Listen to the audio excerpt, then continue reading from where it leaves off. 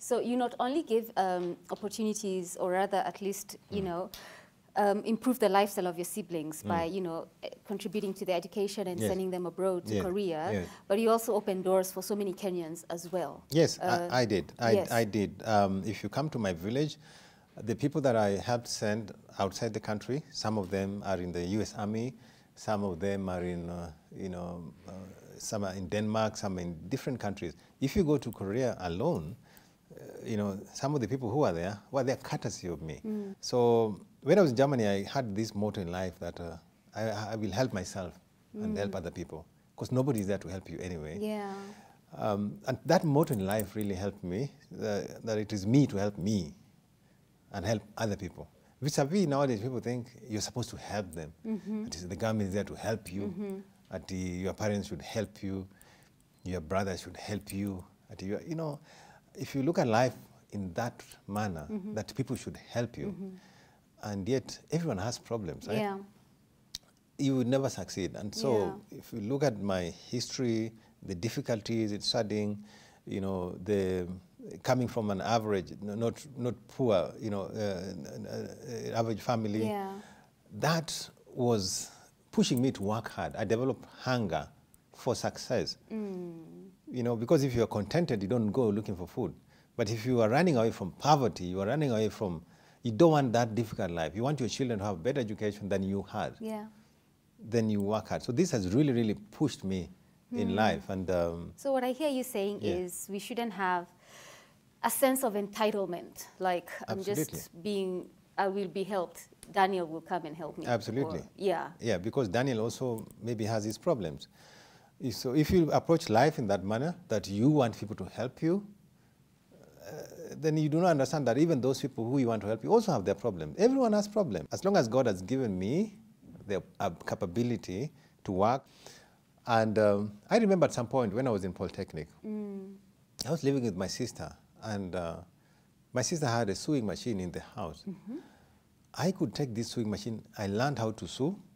I used to make bed covers. Who? Me.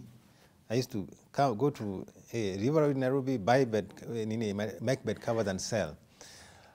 I did that to support myself because I did not want to depend on my family or on anything. So, and if you ask my family how I was able to go abroad, they don't know how I got my passport, they don't know how I paid my way. I did all that on my own. And that is something that also drove me when I joined politics. One of the things that drove me to join politics, of course, I organized a trip to Korea. That is now when I joined Global Peace Foundation with the former Prime Minister Raila Odinga. So I went there, him and Governor Ngwai of Kisii and Governor Nanok, because I had this Korean example. The Korean model of development is something that I really like to copy. They call it the New Village Movement, Semaul Undong, where for people to develop, they come together and solve a problem. If a bridge needs to be fixed, rather than waiting for government to come, you get the people there, come and donate labor. Government can come in and maybe buy cement for you and you do it. So the New Village Movement is what led to the Korean Renaissance. People give example today, 30 years ago, Korea was like us. But that is, Korean came together. They came together to actually build their communities. And I took Raila Odinga and Governor Nanok and Ngwai to the Semalundong Center. So they saw how Korea, the museum, how Korea, even before that, they even had grass-thatched houses. They used to, the flour, they used to make it like the flour I used to see my grandmother make like this. Those things are there in the museum. So I asked this guy, gentleman, say, look, now that we are seeing what this is, these guys came from poor background and now is one of the most technologically advanced countries. Why can't we start something like this in Kenya? Right. So, so when he came back, of course, I thought these guys could start something similar. So, but I decided, fine, if they're not going to start it, I started. So I came up and started something in my village called Dongrokdala. Dongrokdala means develop your village. So I used to encourage the village to develop with their resources.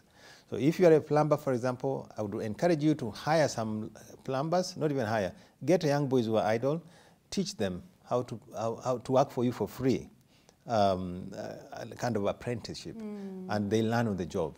And then as they do that, you of course getting free labor, and you're able to develop your village, your community. And that's what led to the founding of Dongrok Dala. And but when I went to the village with this idea, they thought I wanted to run for politics.